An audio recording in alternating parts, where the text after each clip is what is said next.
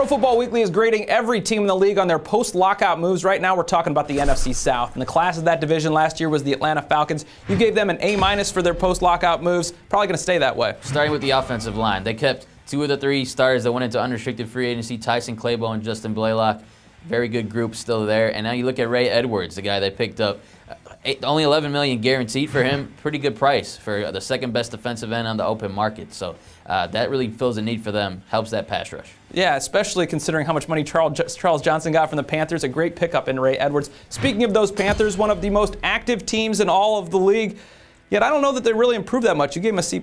Yeah, you're not going to call Jerry Richardson cheap anytime soon after these past few weeks, but was it the most efficient use of Jerry Richardson's money? That's my question, and that explains the grade. You look at how much they paid guaranteed money to D'Angelo Williams, $21 million, a little high for me, $32 million for Charles Johnson, a guy they had to have. I have less problem with that figure, but still high. And then $7 million signing bonus for Thomas Davis, a guy coming off 2 torn ACLs, hasn't played in quite some time. Question that move. And a lot of money spent on a kicker, Olin Kreutz, too. Just kind of strange moves from them. The Saints, they got our highest grade in A. You really liked what they did this offseason. Not a lot of flashy moves, but overall, the whole group, they look at what they did, I like it. You know, it starts with dealing Reggie Bush. The fact they were able to get anything for him, pretty impressive. They pulled that off with the Dolphins. I like that they were able to keep Jermon Bushrod at left tackle, re-sign Lance Moore, a key part of that passing game. And then they go out and add Aubrayo Franklin to the interior of that defensive line. You pair him with Cedric Ellis. Sean Rogers is there, too.